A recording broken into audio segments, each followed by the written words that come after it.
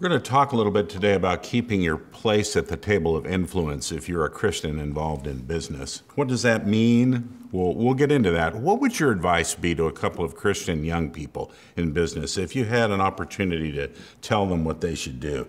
The first is a leasing agent who's been given the invitation by a partner to be part of a lucrative deal leasing an entire building in downtown LA. Lots of money can be made from this. Great opportunity for this young person to move up in the company. But then he or she finds out that the occupant of that building is going to be one of the largest pornographers in the world. Should that person turn down the opportunity? Should they regard it as an opportunity to keep a place at the table of influence? Should they walk away? What would you tell them to do? Or if a young Christian is involved in acting in Hollywood, wants to get involved in the business side of Hollywood, to be salt and light in that arena of business, and begins as an actor, and in his very first big break, he gets a part in an ongoing sitcom that's a nationally televised sitcom, where he'll play the role of somebody with whom the main female character basically has sex. That's his role. And she describes him in some vulgar ways in multiple episodes. Now, does he turn down that role? Or does he recognize it as a chance to become influential in Hollywood, and accordingly he should accept? Would you advise them to withdraw from these opportunities? And if so, why? Why would you do that? And we'll get back to these in a moment. Let's begin with another question. If you're involved in business, did you ever feel like you were a second-class citizen and a second-class Christian? That what your role in business was to raise money and fund real ministry, which is done by pastors and perhaps missions organizations. Did you ever wish that your role could be making that kind of contribution that those sorts of people make? I did for a long time. I held that view for a long time. Well, I have good news for you. That view is incorrect. You are all in full-time ministry when you're on the job, and the whole time you're on the job. All of us are. The calling you have from God to the business world is no less to God than the calling of a pastor or a missionary. You may have heard the idea that the Greek word for ministry merely means servant or service. And in business, we're providing services to the people that we have as clients. If you're a lawyer like I am, services that are legal in nature. If you sell products that enhance life, that make life better, all these things are ministry. So we're all in full-time ministry because all of us are in full-time service to others. Business as ministry is, in fact, the signature of the Crowell School of Business here at Biola University. Colossians 3:23 is written in our lobby when it basically says, whatever you do, work at it with all your heart as working for the Lord, not for human masters, since you know that it is the Lord Christ you are serving. You're serving Christ in business as you serve your clients well. We would encourage you to be involved in a wide array of businesses and to view yourself as ministers in these different businesses. Engage the culture. Find a place at the table of influence and keep it where you can be much needed salt and light in darkness. This engagement model, we would suggest you should be your default position. We're not encouraging you to be involved in businesses that are inherently evil. However, there are very few of those when you think about it. Organized crime would be one. The very purpose of the business is evil.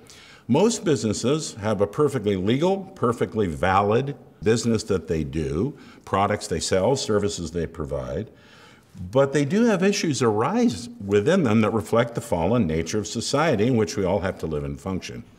We'd suggest the proper perspective should be to engage the culture and allow yourselves to be forces for change. You inevitably will encounter ethical dilemmas in your workplaces. There's nothing you're going to be able to do to avoid that. It's not surprising in a fallen world. When you do, please don't let your first thought be to withdraw and to resign or to leave, but instead seek to resolve those dilemmas courageously.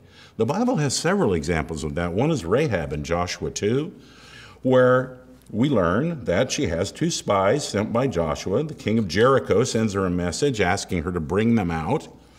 She lies and says that they'd already left. Well, she faced an ethical dilemma. Should she value truth-telling and tell the truth that they really were there, or should she value innocent life and protect them? She had to choose between those two, and she could not do both. So she made a choice. Pharaoh's daughter in Exodus 2, same kind of situation.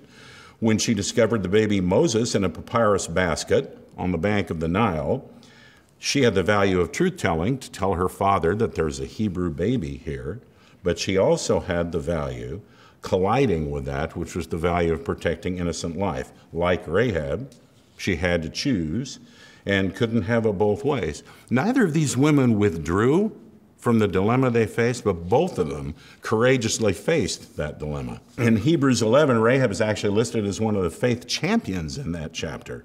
So it indicates that God expects us to make those courageous choices in our business lives, and we'll consider it morally right when we do so.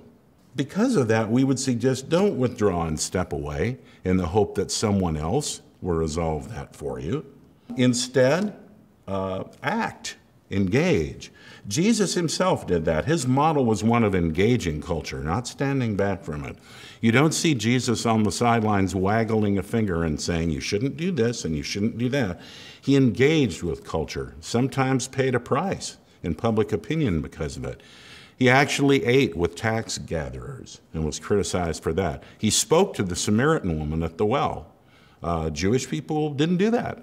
Spoke with the woman caught in adultery is another example, whereas most people would not have done that. In doing so, he didn't become complicit in their sin, and you don't have to be complicit in sin either, but engaging the culture, that active engagement model, was definitely modeled by Jesus himself. If that engagement model is correct, then Christians, we believe, have a responsibility to participate in the transformation of the business world. Author Steve Brin writes this: we should thank God when we see a person of faith taking tough jobs in the marketplace, and we should hope for their courage, wisdom, and perseverance, rather than thinking the worst and attacking like jackals. Brin goes on to make the point that Christians should not leave the business world because of moral danger. Instead, he said, Christians need to be in the forefront of business because these moral tensions exist. Maybe that means becoming involved in the business side of Hollywood through a role that might be a little questionable. Maybe that involves taking that leasing agent opportunity in the hope that you can bring salt and light into the life of a person who will likely never darken the door of a church. You may be the only representative of Christ those people ever see. Don't lose sight of that fact. There are times when we would suggest that you should stay or walk away. So don't hear me as advocating never leave that position of influence. And we've come up with 5 factors. Scott, Ray, and I have come up with this list as we've taught organizational ethics over the years. It's a work in progress, but here's what we have so far. First, is the business intrinsically evil or beyond redemption? That would militate in favor of getting out pretty quickly. That would be organized crime, things of that nature. Second, does remaining in the business seriously injure the ability of coworkers and others to take your faith seriously? For the leasing agent and for the actor, that's a very real question, and they would need to deal with that. Third, does remaining in the business put you in legal jeopardy? Are you being asked to do something that actually violates the law? Fourth, if you choose to stay, realistically, how influential are you going to be? We would suggest an expansive view of that. Don't be too narrow and don't run yourself down in terms of your possibilities of doing that. And lastly, is remaining in the business corrosive to your soul?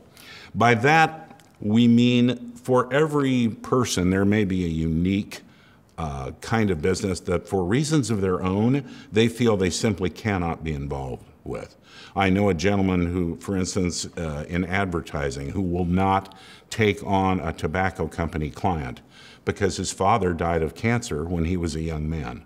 That is but he would not say, none of the rest of you in advertising should take that on either. He would recognize that as something individually corrosive to his own soul. So those 5 factors might indicate stay out or get out. But in closing, I would urge you, this is no time to be timid, brothers and sisters in Christ. The world of business is in great need of courageous believers who are willing to engage culture and bring salt and light to their workplaces when the inevitable ethical challenges come. We would urge you, don't let your first thoughts be to run.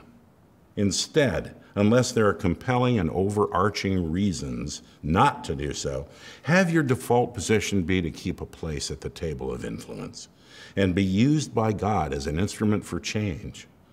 In this way, Christians can be meaningfully involved in a transformation of the business world, a world that desperately needs you and the unique gifts and talents that you alone bring.